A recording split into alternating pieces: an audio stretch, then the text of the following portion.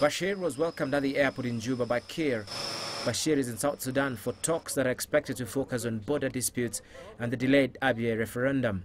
Abyei was meant to vote on whether to be part of Sudan or South Sudan in January 2011 as part of the 2005 peace deal which ended Sudan's civil war.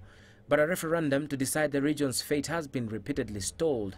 Both sides are hoping this last meeting will yield success. We hope that the visit of the president this time, of President Bashir this time in South Sudan, will generate mutual trust and mutual benefit for the two countries.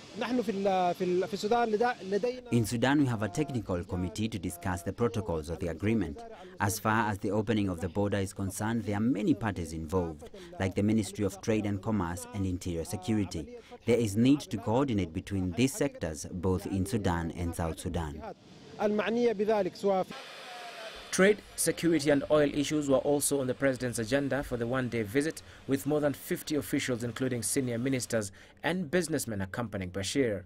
Bashir and Kiir met in talks in Sudan last month. While Bashir last visited South Sudan in April, his first visit since independence, and which followed a furious row over the shutdown of crucial oil exports as well as deadly border clashes last year. When South Sudan split away in 2011, it took with it oil fields accounting for 75% of the reserves. The landlocked South complained that Sudan was demanding too much to use its pipelines and port facilities, and the shutdown cost both countries billions of dollars. Robert Soy, CCTV.